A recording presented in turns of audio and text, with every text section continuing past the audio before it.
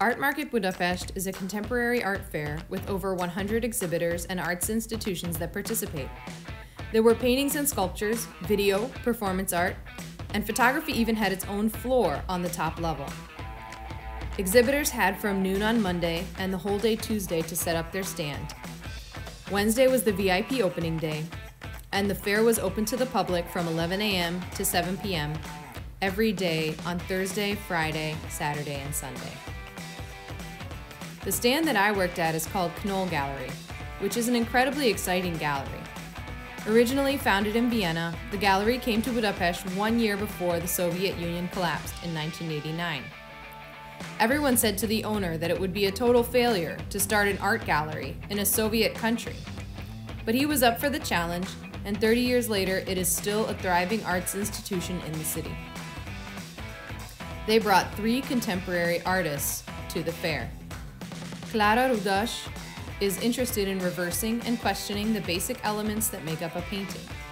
Usually, the shadow is in the background, but she treats it like an object in her compositions that are abstract, but have some loose tie to real objects. Eva S. Pustai is a sculptor who is interested in systems.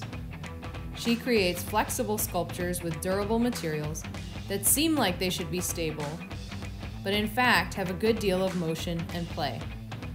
Just like systems in our society, we want them to be sturdy, but they often prove to be flexible and shaky.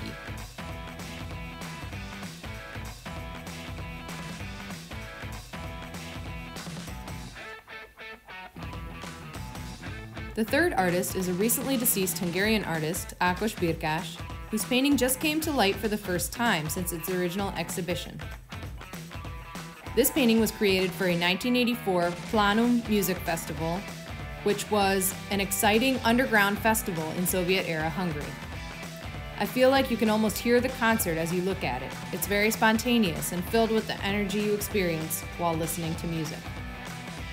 Overall, the fair was a great opportunity to see what is happening in contemporary art, to talk with collectors and exhibitors, and to experience what goes into planning and executing a stand at an art fair like this.